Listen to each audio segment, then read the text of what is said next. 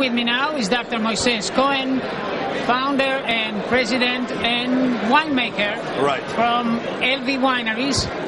The winery has only been around for about roughly 10 years, yet its wines are consistently among the top produced Spanish wines, whether kosher or not. Right. Great wines who just happen to be kosher. Exactly. Dr. Cohen, tell us a little bit about your winery. I think that you have explained it beautifully. We are a Sephardic family that come back again to Spain after 600 years almost. As you know, we bought land and we started again to develop, I think, beautiful wines all over Spain. But our main and family company, family winery, is located in the Priorat, close to Barcelona. So produce in total 14 different wines in 8 regions. And consistently, as you said, our wines are considered among the top,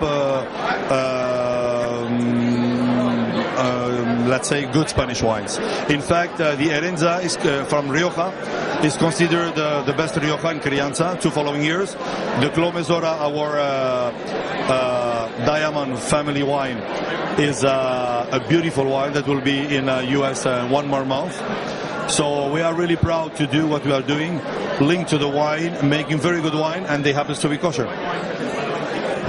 Thank you very much, Doctor. Thank you. It's a pleasure talking to you as always. Thank you.